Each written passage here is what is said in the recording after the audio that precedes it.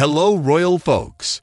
It's good to see you all here again. This is your regular dose of royal news and analysis. But before we start, please subscribe to my channel and click the bell icon. Thanks. So, renowned author Angela Levin has offered her sharp-tongued assessment of the situation, painting a picture that's anything but rosy. According to Levin, Meghan's approach is far from conciliatory. Instead, she seems to harbor a desire to be acknowledged for herself, while simultaneously wishing for past events to be swept under the rug. Levin has pointed out that Meghan's interest in working positively with the royal family is minimal, if it exists at all. The former Suits star appears to have her own agenda, one that diverges from the path of reconciliation. In fact, it's been boldly claimed that when it comes to Prince Harry and Meghan Markle, there's a sentiment that nobody wants their involvement.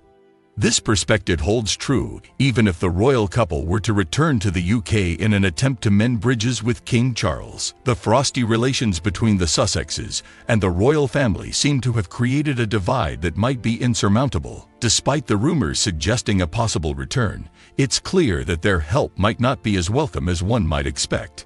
Angela Levin's viewpoint delves even deeper into the psyche of Prince Harry. She questions the trustworthiness of his intentions, hinting at the concern that his words and actions could be exploited for financial gain. In a world where deals with major players like Netflix have already been struck, it's a valid concern that the motives behind any move might be financially motivated rather than driven by a genuine desire for reconciliation.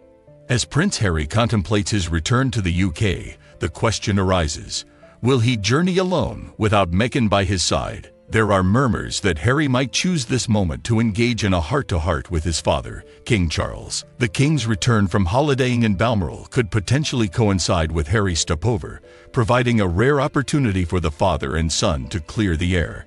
So what do you think about this news, guys? Thank you for tuning in to today's discussion. As always, I encourage you to share your thoughts in the comments section below. Stay tuned for more updates on the intriguing world of royalty. Until then, thanks for watching. We'll see you again with some more fascinating news about the royal family. Thank you.